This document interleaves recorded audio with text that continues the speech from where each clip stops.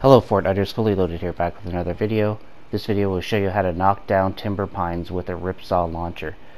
So again, I've already have the Ripsaw launcher. Timber pines are those large trees that are fairly easy to knock down. Yeah, you must be used to them by now. I usually take a couple of hits. You can see which trees I'm talking about. I'm firing off in the distance here. Yeah, the tall, slim bases. And yeah, it's as simple as that. Just aim the Ripsaw. It's fairly accurate at these timber pines, and you can complete this challenge. So hopefully this helps you out. Thanks for watching.